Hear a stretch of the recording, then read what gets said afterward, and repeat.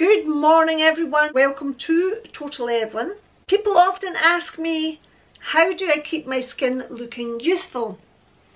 Well, today I'm going to share essential products that I use every single day to make sure that I'm doing the best that I can possibly do. Join me after the break. Don't forget to subscribe, like and share.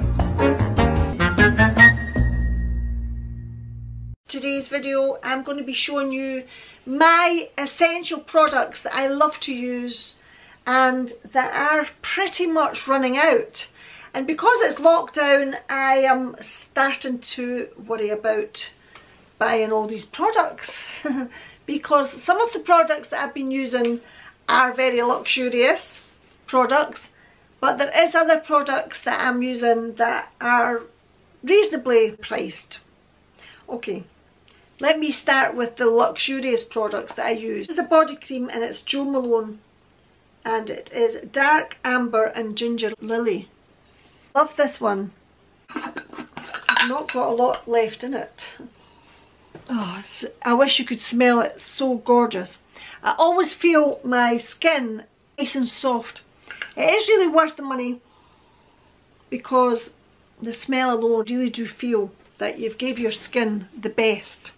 So that's the body cream that I would use all the time. Oh, it's so gorgeous. Now, can't afford that just now because I am not working, so I have to just really be careful and try and use this sparingly. Trying to keep it as a luxury for once a week. What I do is every single night I take my makeup off. You must take your makeup off and then let your face breathe.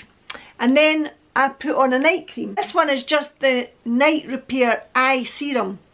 But also I use the Night Repair Serum for your face.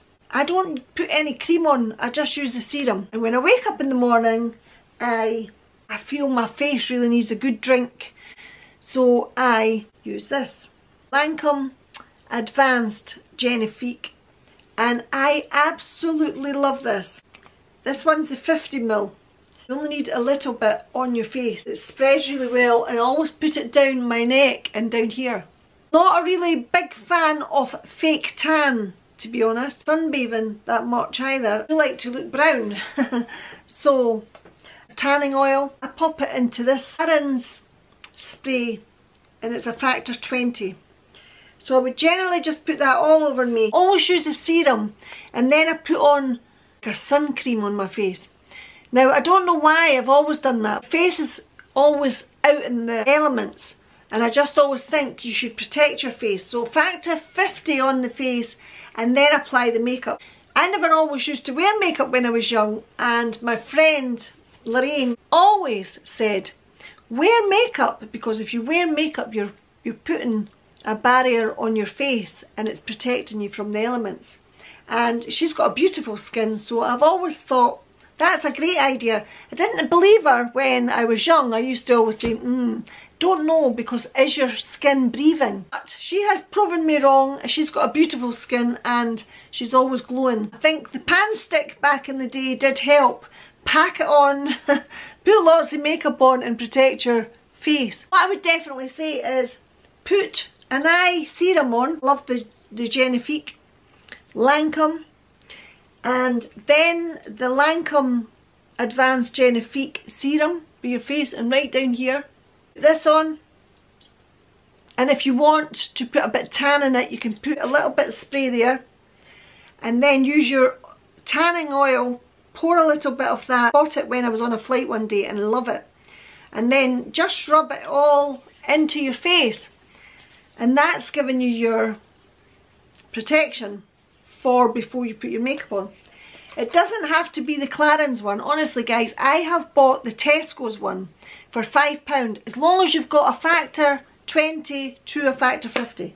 This one is particularly luxurious, especially around the elbows, because as we're getting older guys, the elbows are getting drier. Looks nice and soft. Let's put it on my hands because my hands are drying up as you get older as well.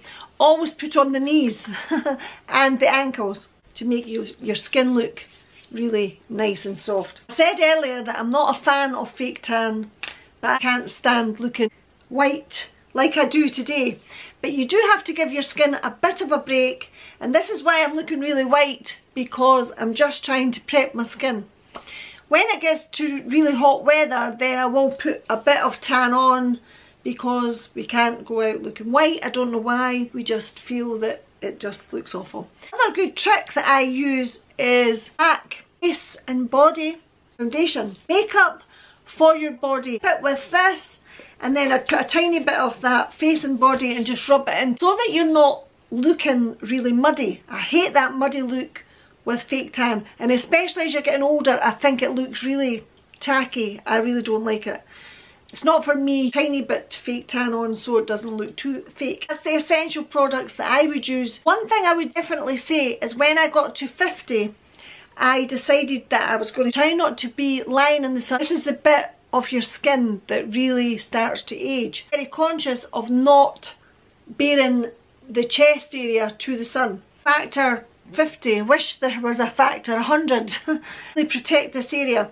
Probably put something like a towel over this bit, and I would never ever put my face to the sun. Factor 50 on the face, and probably put a hat. My advice to you, when you go sunbathing, I always put fake tan on before I go abroad, because I just don't want to get really brown. That sounds really silly, but it does protect your skin. I am going to be doing 3 videos a week.